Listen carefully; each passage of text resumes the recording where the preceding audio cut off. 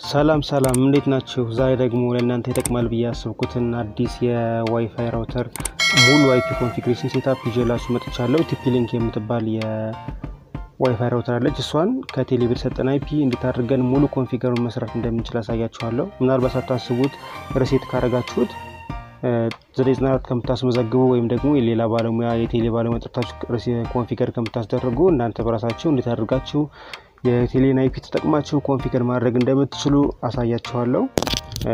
በመጀመሪያ ኮንፊገር የምታደርጉትን ወይም ሪሴት የተደረገውን ራውተር ከስልካችሁ ወይም ከላፕቶፓችሁ ጋር ኮኔክት ታደርጋላችሁ።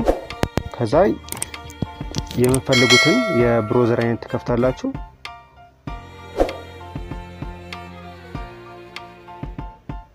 ከዛ ሰርች ማድረጊያ ቦታ ላይ 192.168.1.1 ብላችሁ ትጽፋላችሁ። ከዛ ዩዘር ኔም እና አድሚን አስገቡ ብሎ ይመጣል። ዩዘር ኔም ላይ አድሚን ብላችሁ ትጽፋላችሁ በስሞል ሌተር፣ ፓስወርድ ላይም አድሚን ብላችሁ ትጽፋላችሁ።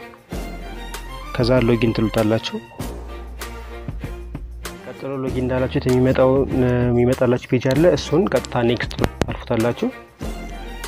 ከዛ ይሄንንም ኔክስት ትሉታላችሁ። ከዛ እዚህ ጋር ASP ኮኔክሽን ታይፕ ሚል አለ። እሱ ጋር ትገቡና ስታቲክ ሚል አለ። ስታቲክ ሚሉን ትሉታላችሁ። ከዛ እሱን ከሞላችሁ በኋላ ከታች VPI እና VCI ሚል አለ።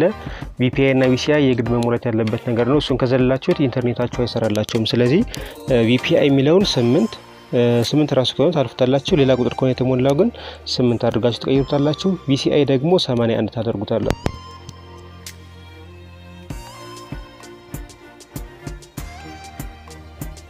እሺ ከዛ ተሞሉ ነው ታች ስትሄዱ IP አድሬስ ሚላል። IP አድሬስ ማለት ከቴሌ የምታገኙት IP አድሬስ አለ። ወይም ደግሞ ሲያስፈርማችሁ ምናልባት አንዳንድ ቦታ ያስፈርሙና በግልባጩ ወረቀቱ ላይ አይፒያችሁን ጽፈው ይሰጧቸዋል። ወይም ደግሞ እናንተ መራሳችሁ መጠየቅ ትችላላችሁ አይፒያችሁን። IP አድሬስ እሱ ነው።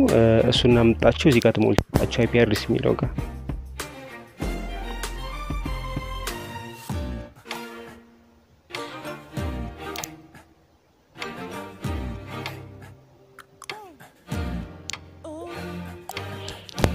ከዛ ቀጥሎ ሰብኔት ማስክ ሚላል። ሰብኔት ማስክ በጣም የቆየ ከሆነ ወይም ደግሞ ሁለት አይነት ሰብኔት ማስክ ነው ያለው። ሁለቱን እየደጋገማችሁ ትሞክራላችሁ። የመጀመሪያው 255.255.240.0 ሚላል። እንዲሁም ደግሞ አንደኛው ደግሞ ሌላው 255.255.224.0 ይቅርታ 255.254.0 አለ። ከሁለት አንዱን እየቀየራችሁ ትሞክራላችሁ። እሺኛው አሁን እዚህ ጋር 255.240 እናደርጋለን።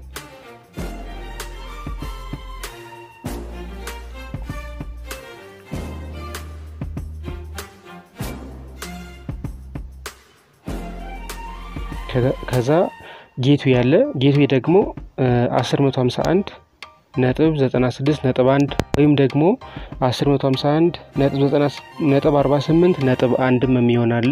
በጣም የቆየ ከሆነ ወይ ደግሞ IP አድሬሳችሁ ላይ እዚህ ጋር እንደምታዩት 107 ያለ እዚህ ጋር ከ96 አሁን 107 የሚለው 95 እና ከዛ በታች ከሆነ .48.1 ተጠቀማላችሁ። ጌትዌይ 96 እና ከዛ በላይ ከሆነ ደግሞ 96.1 የሚለውን ተጠቀማላችሁ። ከእንደገና ደግሞ በየሀገሩ የተለያየ ነው። ለምሳሌ እዚህ ጋር 10.151 የሚል አለ። ጌትዌይ ላይም 10.151 ትላላችሁ። IP አድሬስ ለምሳሌ ሌላ ቦታ 10.131 ወይም ደግሞ 10.120 ሚል ከሆነ ጌትዌይ ላይ የመጀመሪያው 10.120 በከላይ የተጻፈውን 10.151 በሚለው ቦታ ያለውን ቀጥታ መጣችሁ እዚህ ጋር ታስቀምጣላችሁ። ከዛ እናንተ ከ96 በላይ ከሆነ ከ107 የሚለው ከ96 በላይ ከሆነ 96.1 ታደርጋላችሁ። ከ95 እና ከዛ በታች ከሆነ ደግሞ 48.1 አድርጋችሁ ትሞላላችሁ። ይሄ ግድ ነው፣ አለበለዚያ ኢንተርኔቱ አይሰራላችሁ።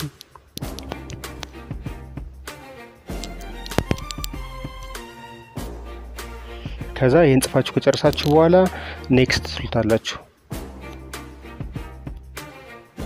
ከዛ ኔክስት ስትሉት የዋይፋይ ስምና ፓስወርድ ምረጡ ላይ ያመጣላችኋል። SSID ፊት ለፊት ላይ የዋይፋዩ ስም አለ።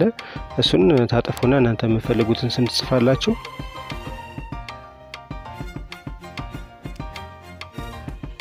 ከዛ የዋይፋይ ፓስወርድ ደግሞ ፕሪሼርድ ኪ የሚል አለ ከሱ ፊት ለፊት ላይ የራሱ የሞደሙ በፊት የነበረው ፓስወርድ አለ እሱን ከፈለጋችሁ አጥታችሁ ሌላ ጻፉ ካልፈለጋችሁ ደግሞ ራሱ ያለውን መጠቀም ከፈለጋችሁ ራሱን አስገብታችሁ ኔክስት ትሉታላችሁ ከዛ በኋላ ሴቭ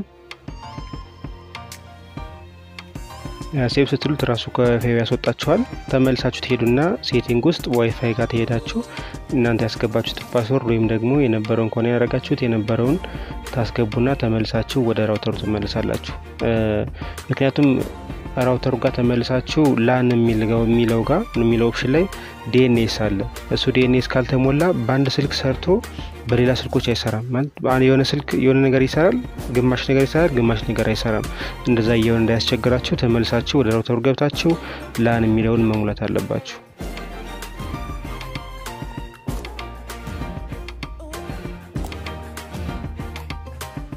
ከዛ ተመልሰን ወደ ብራውዘር እንሄድና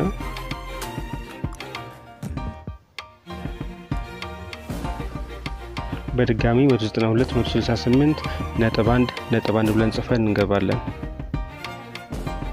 ከዛ እዚህ ጋር ኢንተርፌስ ሴትአፕ እንነካና ላን የሚለውን ነክተን